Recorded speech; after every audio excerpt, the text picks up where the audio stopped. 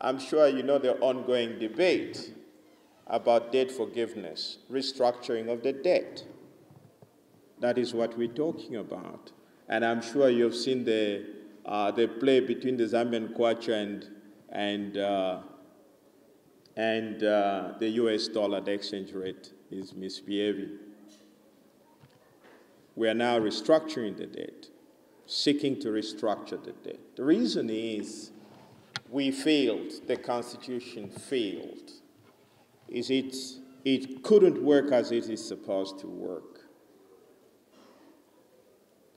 Now, the Constitution is still intact, and perhaps we even have a better informed or improved version that we have had before. But it failed to perform. Why?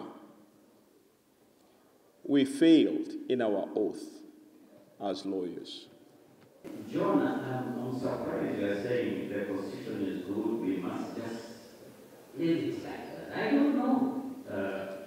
The current government's wish is that it's the people who should speak. Now, if the people in the name of lawyers are saying it's okay, say it. Say it loudly so that the government can concentrate on other things. You are talking about debt restructuring, and I totally agree with you. How did we find ourselves where we are?